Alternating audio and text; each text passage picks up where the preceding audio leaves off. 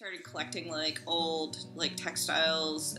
I have a lot of denim jackets, none of which I like get fixed on one and wear that all the time.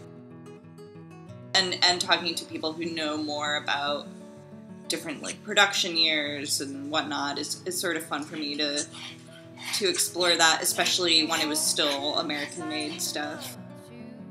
In 2009, I started a Tumblr with my friend Andrea, who lives in San Francisco. I think we had been running the blog together maybe a year or two before we actually met in person.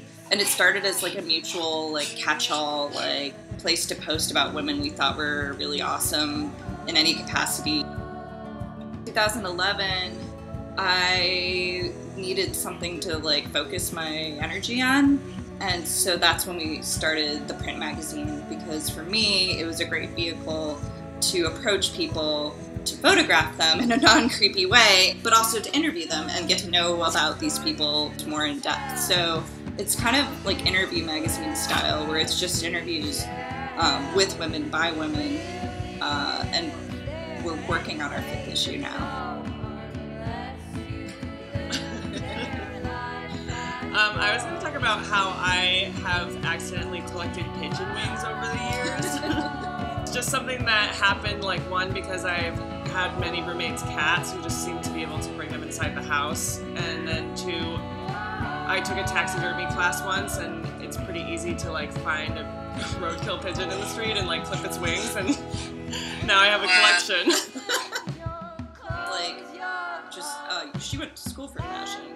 Yeah, I went to school for fashion here in the city, and I work in like a bit of textiles and product development for apparel. But I think it was cool that Meg came to me, because I think we've been like collaborating very well. We've been kind of collaborating on like what Meg's magazine has been like standing for. We wanted to make like a back patch.